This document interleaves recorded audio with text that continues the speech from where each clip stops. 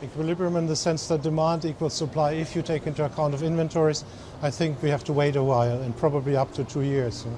Because what you see right now are the things everybody knows. We had one quarter where demand growth was a bit higher than supply growth, but we have an inventory overhang which is massive by all proportions. 300 million barrels. If you translate that, you would have to have an excess of 500,000 barrels per day for more than 1.5 years to work through that. Or if the excess is 400,000 barrels a day, it takes you more than 2 years to work through that. And on top of that, we have, of course, the big unknown, the biggest question of all, which is how would US shale respond if prices were to increase?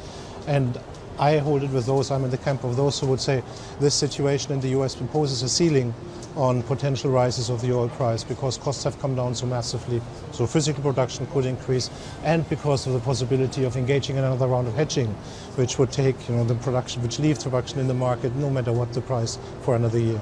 2 years until we see a meaningful equilibrium. That's probably one of the most bearish forecasts I've heard, because I've heard a lot of information suggesting it's going to be towards the end of this year, early next year according to the IEA, mid to late 2017. Does all this imply that prices need to be lower for longer?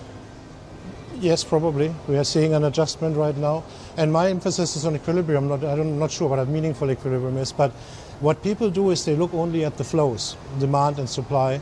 And this huge stock overhang oftentimes doesn't figure in these discussions. So my answer was based on meaningful, meaning that we will come back in the historical range of inventory holdings, and that will take some time.